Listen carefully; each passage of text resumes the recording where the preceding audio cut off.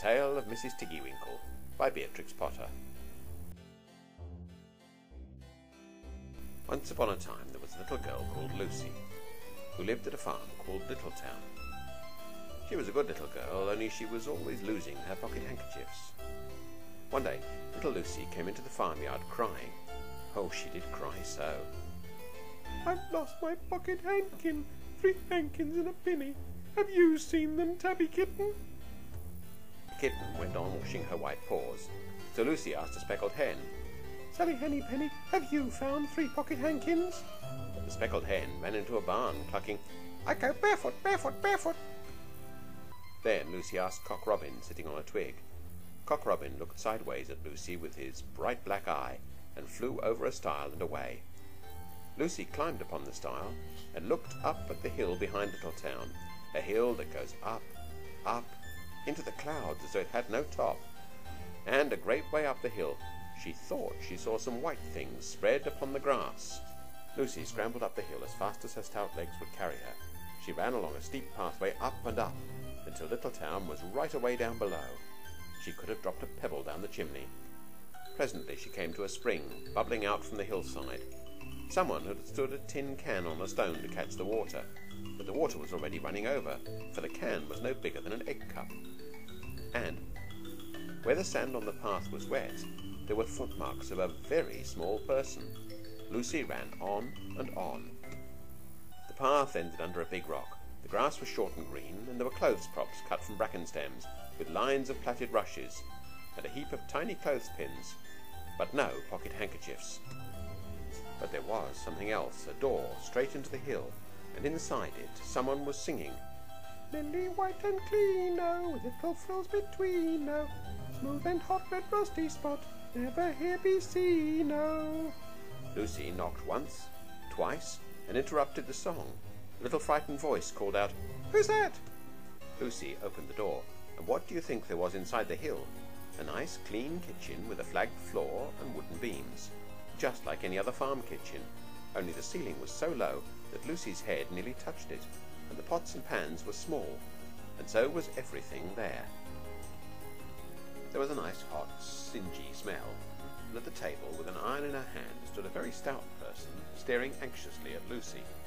Her print gown was tucked up, and she was wearing a large apron over her striped petticoat.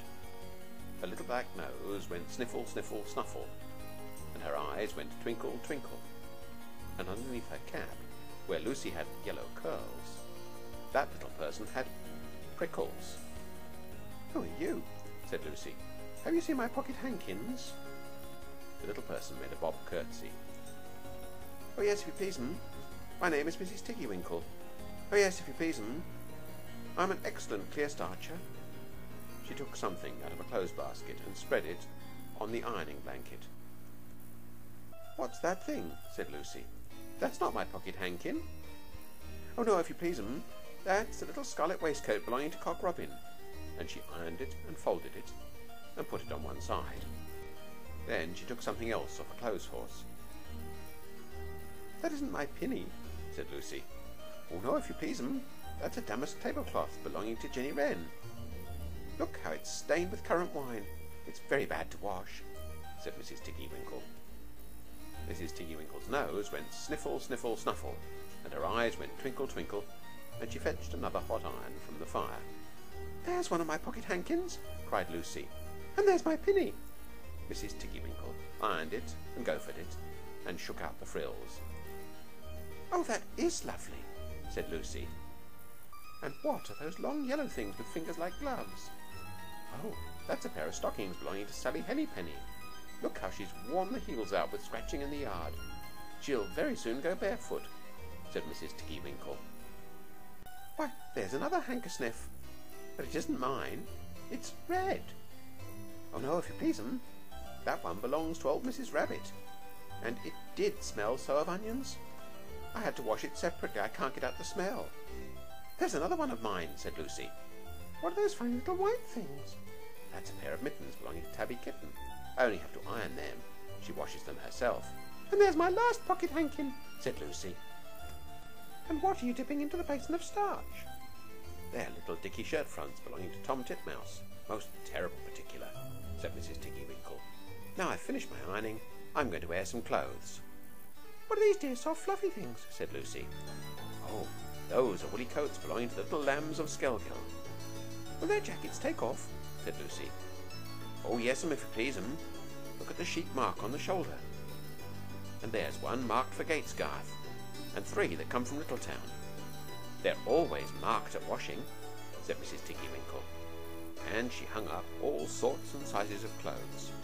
Small brown coats of mice, and one velvety black moleskin waistcoat, and a red tailcoat with no tail, belonging to Squirrel Nutkin, and a very much shrunk blue jacket belonging to Peter Rabbit, and a petticoat not marked, that had gone lost in the washing, and at last the basket was empty.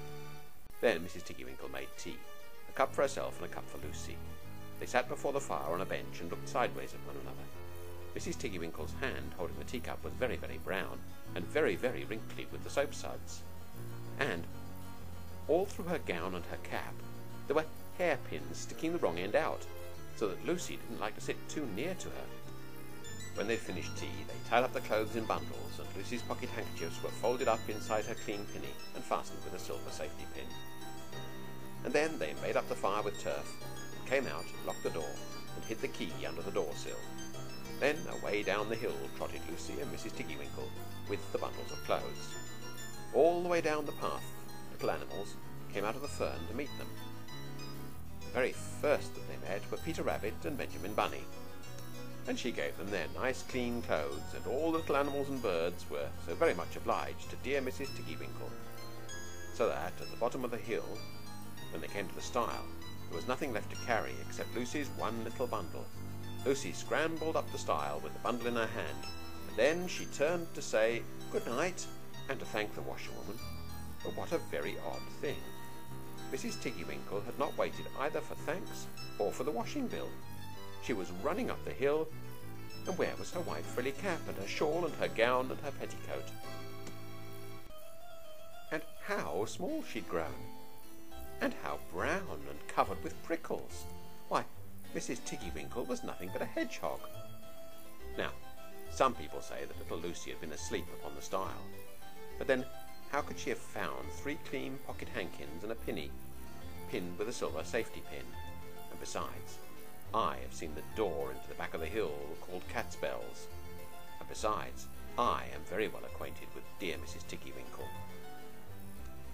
The end.